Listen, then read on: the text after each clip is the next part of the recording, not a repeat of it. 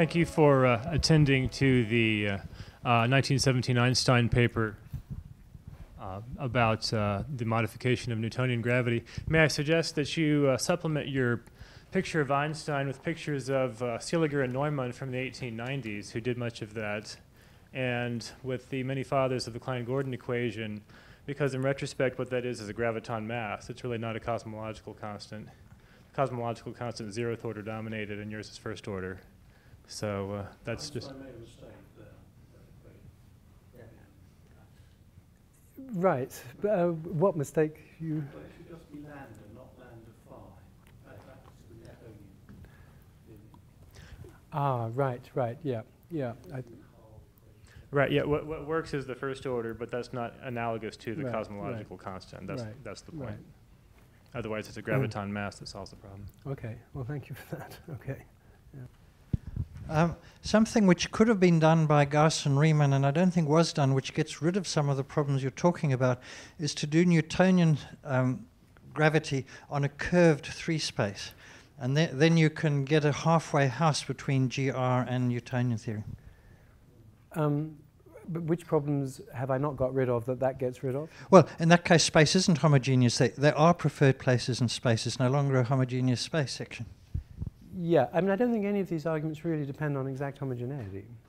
So you say space-time structure is not directly observable. It is observable if it's inhomogeneous. Oh, I see. And from that point of view, sure, yeah. Because in the Poisson equation, you could take grad squared for, say, a Lobachevsky space. You know, then you have curved space, Newtonian gravity. But you can do a Schwarzschild-like thing where the thing is curved as you go on. I mean, if Lobachevsky is still homogeneous, still isotropic. You could pick any space. Right. Many thanks for that. A superb talk. Just on a minor historical question. Many thanks for the note from the system of the world, and it is very revealing. But I mean, of course, it doesn't offer any explanation as to why these external forces would exactly balance. I notice in sort of very sort of simple popular level biographies of Newton, they always put emphasis on that phrase you made, a creative act of enormous precision.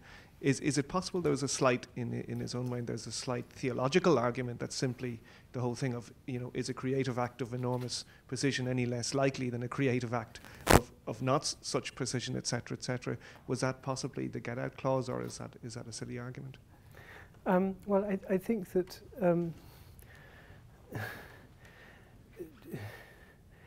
I think enormous precision, in a sense, doesn't help. I think it's the precision. It's the instability question. I mean, precision in itself is not enough. The question is, can you modify it by any so small a perturbation, and will the thing still remain stable? And that isn't the case. That's fine, yeah. Just on that, by the way, can I just say, isn't the third part of Einstein's blunder, in a way, that the solution was also unstable? that almost never gets mentioned, but it's also a mathematical blunder as well as everything else, if I understand right. Isn't that right? Sure. I mean, Einstein is exactly got the same problem. Yeah. I mean, that was the point of Bianchi and Rabella's paper. In a way, Newton was the one who better appreciated how unphysical it is, actually, to suppose that on physical principles one could have a stable universe. I'd very much like to believe that Newton got all this, and the system of the world quote is very suggestive, but I mean, if I think of how the scolium goes, it seems rather difficult to reconcile it, and then Newton's making such a fuss about distinguishing between absolute and real motions and apparent motions and absolute and relative motions. I mean, just as a matter of sort of Newton exegesis, how do you square that? Well, there's a couple of points to make. I mean, one is whatever the problem the scolium poses for my reading of Principia, it poses the same problem for the reading of Principia in terms of Galilean space-time. So if it's right to say that Galilean space-time structure is what is implicit in Principia, there's a problem with the scolium. I'm saying it's not Galilean space-time, it's something weaker. I have the same problem with the scolium. But as for why did Newton write that scolium, and is that consistent with actually Newton, as it were, correctly understanding both that he could not deliver on absolute velocities, nor that he could deliver on absolute accelerations? I do have something to say about that. I mean, it seems to me that Newton was making a case for mathematical structures which he thought were essential in order to formulate a clear conception of a mechanical system. And he reified them, you know. It wasn't just mathematics. He said there really is this thing called absolute space. And I think that was the error.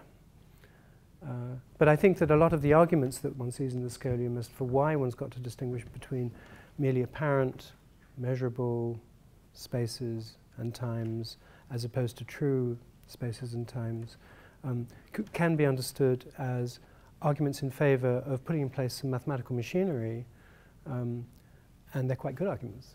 So there's a reading of Newton which just says the Principia implies Newtonian space-time anti-blundered, and there's a reading of Newton that you're suggesting which takes it all the way to a Newton-Huygens space-time, but there's not a stable intermediate position where you'd read Newton as tacitly arguing for Galilean space-time.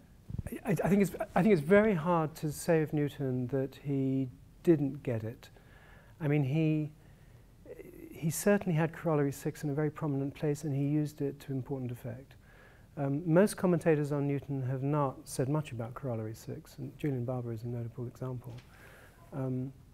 But he used it, and it was very critical. It played a critical role, especially in Book 1 in deriving certain theorems. He didn't actually have to refer to corollary 6 again in Book 2 or Book 3, because he just referred to the theorems where corollary 6 was used in Book 1. So it wended its way through Principia. For Newton not to appreciate that it would apply just as much to the solar system with respect to other gravitating bodies as it does within the solar system, I think would be very strange. So did he fail to get the point about really the paradox? It's the same as Olber's paradox. The further out you go, yes, the effect fall off as 1 upon r squared, but the numbers of sources builds up as r squared. Did he fail to get that, perhaps? And if so, what a blunder. An isolated one.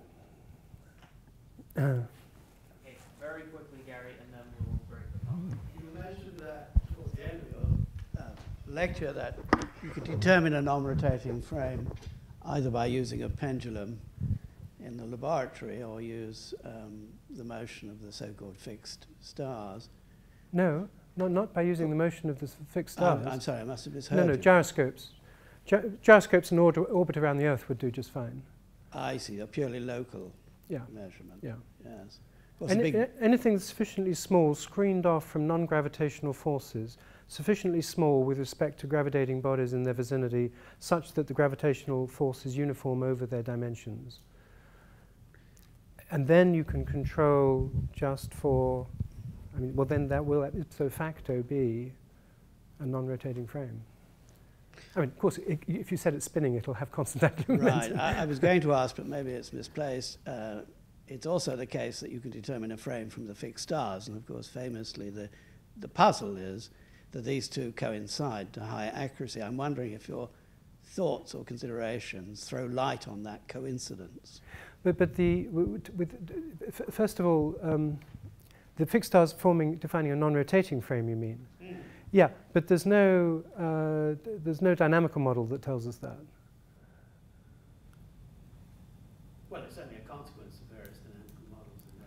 Well, for example, if we're talking about the fixed stars that we actually see, they do not define a non-rotating frame. They're rotating with the rotation of the galaxy. Well, I was thinking more cosmologically. I mean, our current best celestial reference frame consists of a few hundred quasars determined by radio observations, which are the standard rest frame which all astronomers have adopted.